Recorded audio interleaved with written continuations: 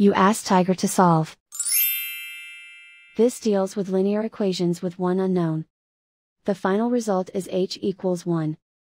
Let's solve it step by step. Group all h terms on the left side of the equation. Subtract 5h from both sides. Group like terms.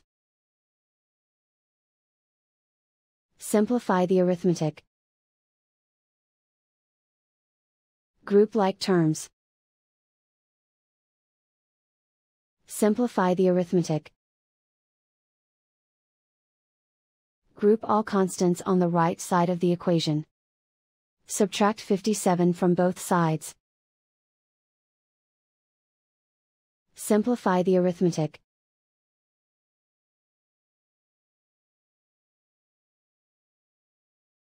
Isolate the h. Divide both sides by -8. Cancel out the negatives. Simplify the fraction. Cancel out the negatives. Simplify the fraction. And so the final result is h equals 1.